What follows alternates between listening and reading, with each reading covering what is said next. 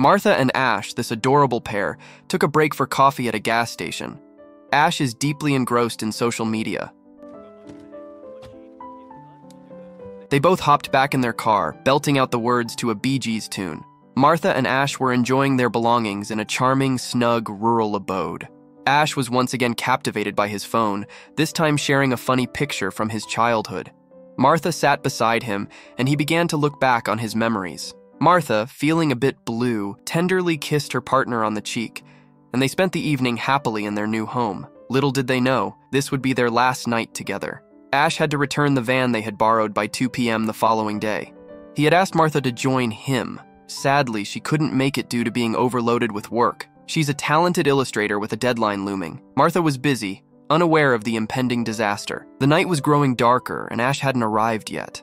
She was panicking because the rental company had reported the van missing. Martha heard sirens approaching while talking to her sister Naomi on the phone. She made her way to the front door, feeling oddly detached, and upon seeing the police, it all became clear to her that Ash was gone. Martha returns to the funeral scene when Sarah begins venting about her issues. She shares her feelings of emptiness until she mentions Mark, a person dear to her, likely her partner who has passed away. She describes a service that aided her in mourning Mark by allowing her to communicate with him. Martha agrees to have her name listed for the service. When Sarah continues to talk, she bursts into tears and yells at her to stop.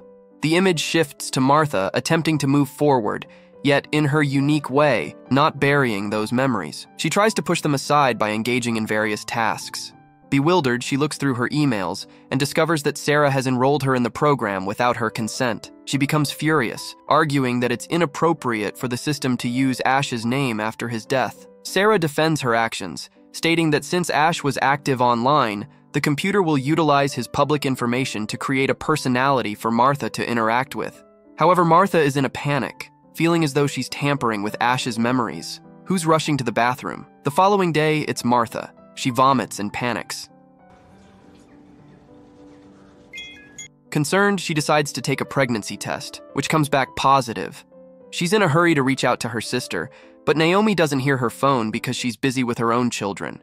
When Martha reaches out to the program Sarah had her sign up for, it seems like time is moving slowly.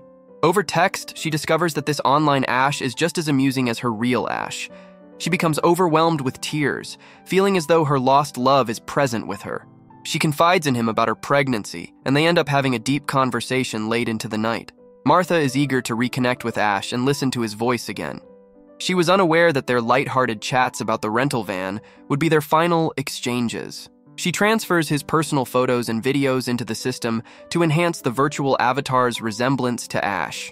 Upon receiving a message from the program, she exclaims, "Wow, he sounds just like Ash!" She starts to feel as though she's losing her mind, yet she also starts to suspect she's talking to her late partner. Martha and Ash are enjoying a hike, laughing and sharing intimate secrets. Martha feels a bit like she's returning to her younger self for a brief moment.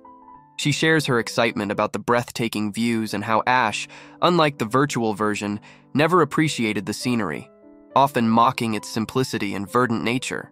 There's more to the situation than meets the eye. Conversing with him becomes her sole focus, causing her to overlook her sister's attempts to reach her. Martha is scheduled for an ultrasound appointment with her doctor. She's thrilled, capturing the baby's heartbeat on video, but then panics when she accidentally drops the phone while showing it to Ash. On her way back, the phone shatters, and she calls Ash, sobbing and terrified that she's lost him once more. Come on. He comforts her, explaining that the phone is just a collection of digital code. Martha's phone calls aren't going to be enough for her soon. She's in search of something more thrilling.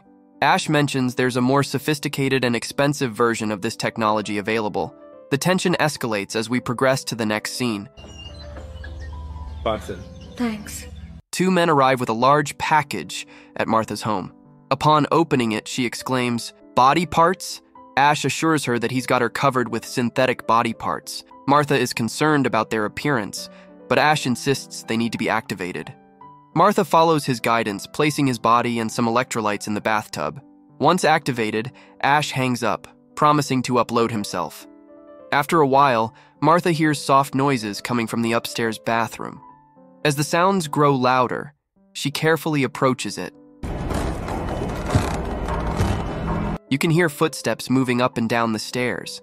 She remains stationary, and there he is, in real life, her Ash, but with a noticeable absence of clothing. Martha continues to stare at him, prompting him to make a lighthearted comment. The following day, Martha is completely taken aback to find Ash at the entrance. He's as if he's saying, "I can't venture more than 25 feet from the bathtub without you, Martha." Then he returns to his usual sarcastic remarks, not understanding why it bothers her. Martha spots Android Ash in the living room, clutching the vintage picture of the genuine Ash from before. He believes it's a prank. Martha attempts to mimic Ash in a car, belting out the lyrics from Bee Gees' songs. Martha takes Ash to this eerie place where the ocean is visible. Ash is oblivious to the situation and continues to be lighthearted. They come to a stop and Martha shouts, "Jump!" Her anger intensifies as she watches Ash, ready to follow her lead. She's aware that others would have been terrified. In the end, she unleashes her fury. She's mad that he's just a poor copy of what Ash once was, and he'll never be able to equal him. When she shouts, "Jump again," he begins to cry and plead for his life. In the subsequent scene, it appears that a number of years have gone by, and Martha is now throwing her daughter's birthday party at the same rural home. Her daughter requests another piece of cake to be taken upstairs. While we're slicing them, we discover that the fake Ash has been hiding in the attic since the incident at the cliff, and he spends every weekend with Martha's daughter. Towards the episode's conclusion, the daughter desires her mother to join them and relax with her and Ash. Mom!